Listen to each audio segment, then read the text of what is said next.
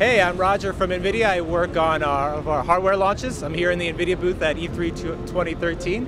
What we have today was actually have GTX 780s powering a lot of the new and more graphic intense games that are out there. So Metro Last Light, we've got War Thunder. What's really cool about this is with GTX 780, faster, smoother, quieter performance to play the most graphically intense video games. So with Metro, for example, it's a great new game that came out about a month ago. We can see our technologies like PhysX, DirectX 11 really make the game a more enriching and immersive experience for the gamer. Can you talk a little about how Nvidia is utilizing 3D? Because you can play in 3D on these cards as well. Correct. And it's actually supported with Metro Last Light, so you can play 3D and 3D surround. So obviously playing a more immersive experience with 3D, and then you get 3 monitors together with 3D surround. It just makes this a really more powerful and immersive experience for the gamer if that's what you're looking to do.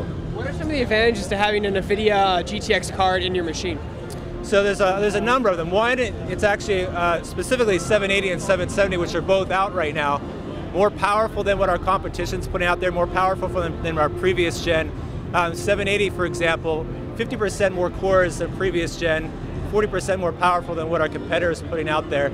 And it means just for the games that are out now and the more graphic intense games that are coming out there in the future, you get great frame rates, fast, smooth, whisper quiet, so you can really focus on your gaming.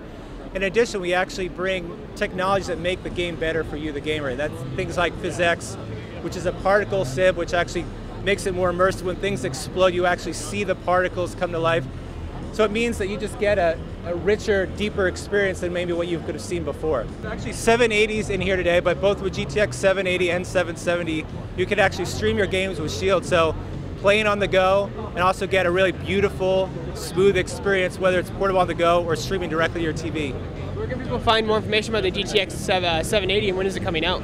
So GTX 780 actually came out a couple weeks ago, as did the GTX 770. Go to GeForce.com, you can find out a lot more information. It's really exciting stuff that's going on.